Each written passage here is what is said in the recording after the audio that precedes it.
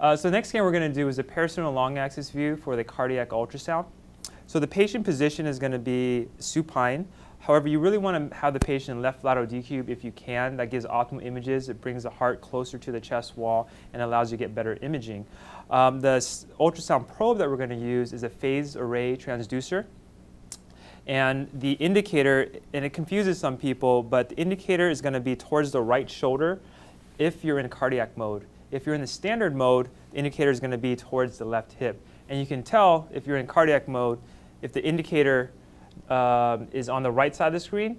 And if you're in the standard mode, the indicator is going to be on the left side of the screen. For the purposes of this tutorial, we're going to be using the cardiac mode. So I'm going to have the patient go in their left lateral decubitous position. We're going to apply some gel to the transducer. And in order to position the probe, you want it right next to the sternum across the nipple line for males. And the indicator is towards the right shoulder. And here you see a nice image of the parasternal long axis view.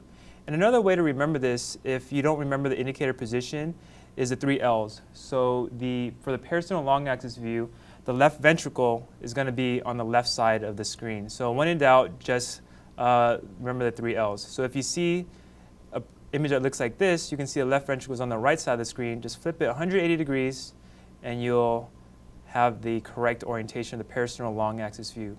The key structures to identify in the parasternal long axis view are the left ventricle, right ventricle, aortic outflow tract, left atrium.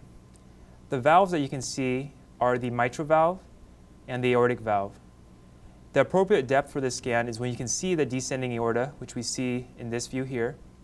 And also, you want to look for the pericardium, which is this hyperechoic area in the posterior portion of the heart. In this view, you can identify ejection fraction, as well as pericardial effusions or tamponade.